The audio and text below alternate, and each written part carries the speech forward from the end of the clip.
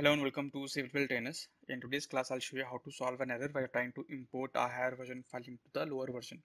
So I'll go to File, I'll go to Import, and when I go and import the E2K file from the higher version, okay, this is a higher version file. So let's open this. It'll initially give me a prompt where it says that you're trying to import 22 version in 21 version of Etabs. Click on OK.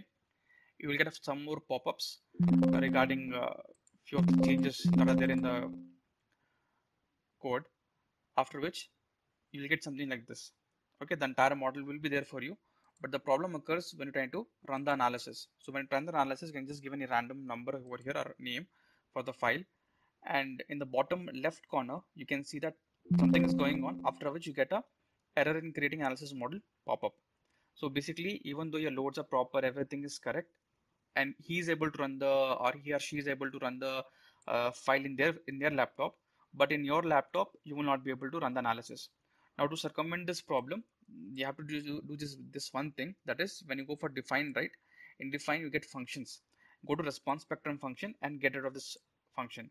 Okay, only when you're applying response spectra, only then define that function and keep.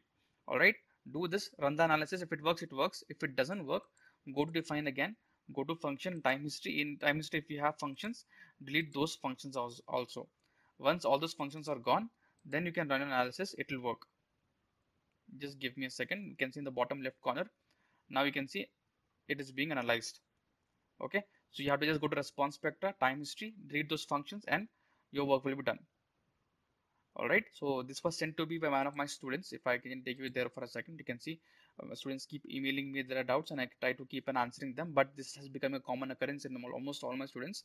So I decided to make a video about this. Okay, if you're interested in learning from me, you can check out our content over here. You can find the link in the description. We have got AutoCAD new launch course that we have. Check out the AutoCAD course. It is one of a kind course in the entire market, because I'm showing you how to extract results from Etabs in safe software and create AutoCAD detailing for the same. Okay, so that's all. If you have any more doubts, you can just email me. I'll try to answer it as much as possible. Thank you.